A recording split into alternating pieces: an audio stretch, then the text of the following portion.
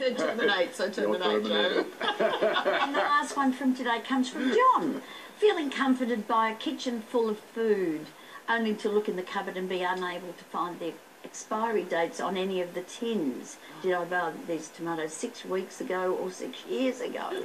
I have no idea. It's still good either way. I think your memory, it's got memory loss. I wouldn't know. The kitchen. Yeah, open the tin, and if they smell all right, they're all right. But if no, they don't, they're not. No, tins, you can keep something in a tin. Yeah. You couldn't years ago because it wasn't anodised. But now they're anodised, and you know... Anodised? Well, there's, when you open a can, there's white inside it. You know, there's white inside the can. Modern approaches and things. Modern technology.